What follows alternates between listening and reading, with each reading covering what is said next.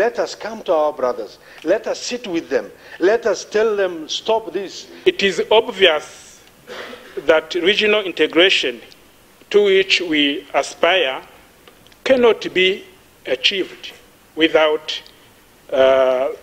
sustainable peace and security. The regional lawmakers were debating a report by the Council of Ministers on the common foreign and security policy among the East African Community member states in Arusha, Tanzania. They were also concerned that for over 2 years now, the border at Ruwa between Rwanda and Burundi remains closed. One stop border post between two countries can stay 2 years and more without that you can get any diplomatic process.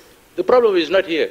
We can make laws, we can make protocols, but they will not be implemented because of sovereignty and funding.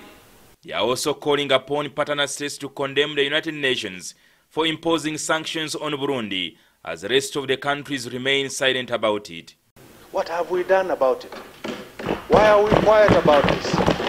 We are here watching and keeping quiet.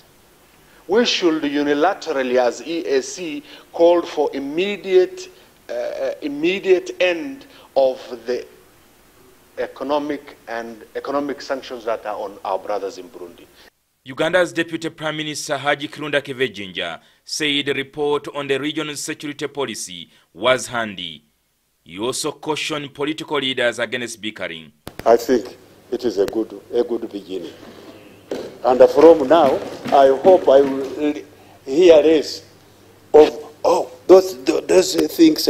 Our country does not. My country. Hello. You stay in your country if you want to stay there. For his part, Rwanda's State Minister for East African Affairs, who is also chair of Council of Ministers, Olivier Nduhungirehe, reported that countries had so far not agreed to set up a regional army.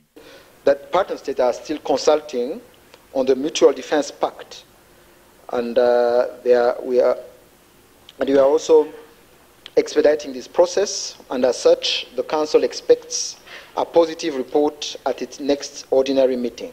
Jingo Francis, NTV in Arusha, Tanzania.